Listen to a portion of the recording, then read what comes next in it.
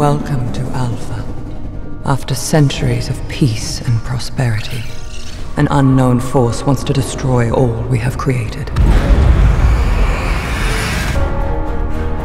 Luc is definitely known for his strong female characters. To work with him has been, an absolute dream for me.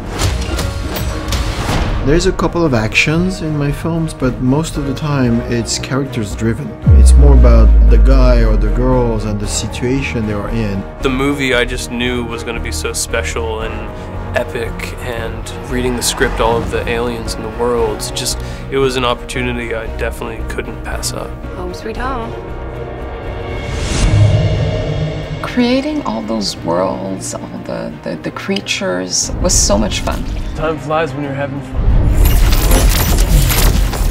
When you're doing a film that has this much computer-generated stuff, I think you have to be incredibly specific in terms of what you're shooting and what you're going to need in that world.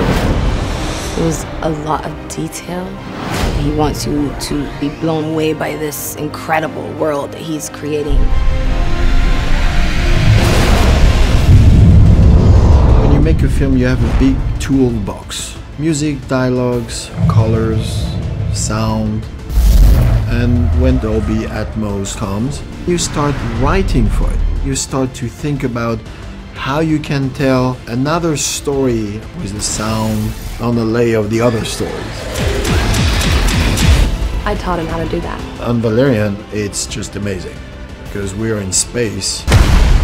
And believe me, when you see the film in the Atmos, it's just like you losing your mind.